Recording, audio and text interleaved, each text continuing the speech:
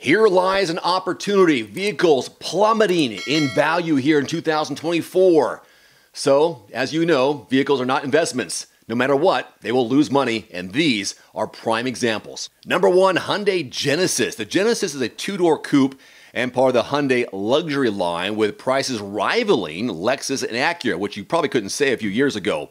But be warned, the Hyundai Genesis has a speedy depreciation of 38% of its retail value in the first year.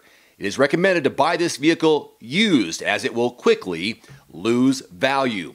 And the Kia Cadenza is next. This is also part of Kia's line of pseudo-luxury vehicles. They are pretty nice. This larger sedan is a better choice when considered used, similar to the Genesis.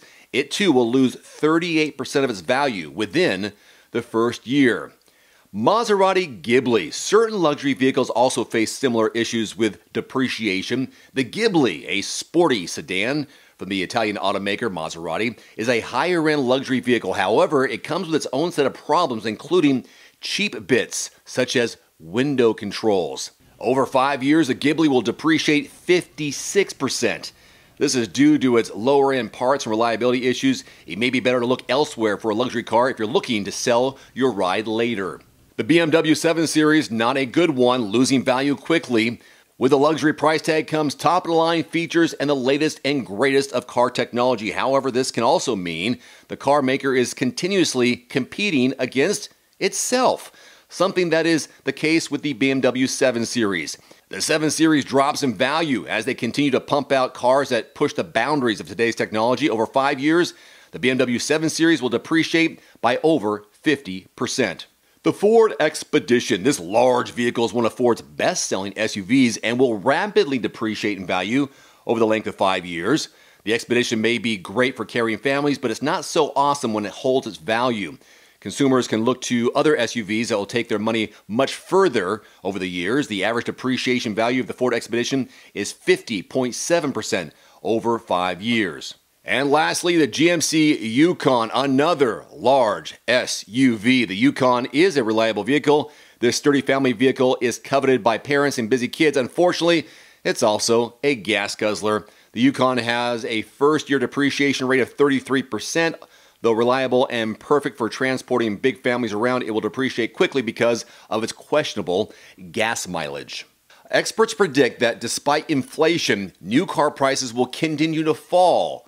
Later this year, Kelley Blue Book reported that in March of 2024, prices were down 5.5% from their peak in December of 2022, with manufacturer incentives the month prior averaging about $2,800. So here's a list of 5 SUVs/crossovers to avoid here in 2024. Let's begin. Let's begin with the Mustang Mach-E. Yeah, it's an SUV. They made their foray into the land of EVs in 2019 with this vehicle. And if you can get over driving a Mustang that's actually an SUV/crossover rather than a muscle car, sports car, you might want to give it a second look. But you might do better to consider the Tesla Model Y, which has a longer track record, better technology across the board, and slightly more passenger and cargo space. Yep, Tesla has a better offer for you. Next up, we'll stick with Ford, the Escape crossover, an affordable vehicle starting under 30 grand for the base model. But when you compare it to competitors like the Toyota RAV4, which is best in class, and Mazda CX-5, it doesn't seem to have a lot going for it. The RAV4 sports better performance, greater fuel efficiency, and more cargo space, making the Ford Escape something to leave in the dust. The Acura RDX, a luxury compact SUV. It's not a bad vehicle. It's just that the BMW X3 is so much better. Plus, it's roughly the same price, starting around $46,000.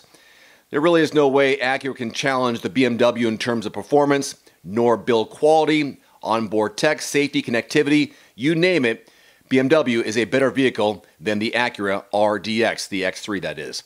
And we'll go with the Ford Edge next on the list. Doesn't seem to have much of an edge in the midsize SUV market. Car and Driver gave it a meager 6.5 out of 10, calling it outdated with mediocre fuel efficiency for a 4-cylinder SUV. You can get more for less money with a Telluride or a Palisade, basically the same vehicle, which both offer flexible third row seating. And one more here, the Jeep Grand Wagoneer.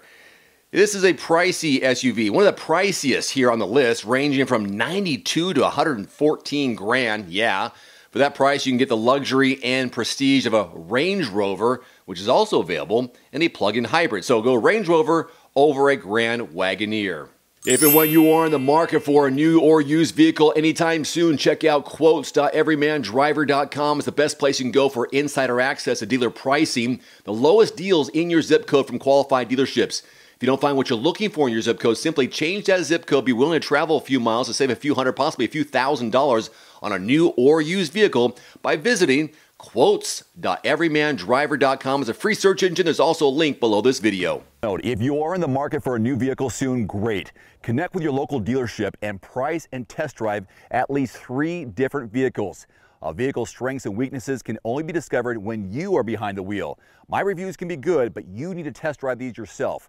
Visit quotes.everymandriver.com, select the make, model, and your zip code, and you'll get invoice pricing in your area on those vehicles. Shop smarter with price quotes at quotes.everymandriver.com. Thanks for watching. Please click subscribe and give us a thumbs up. See you next time.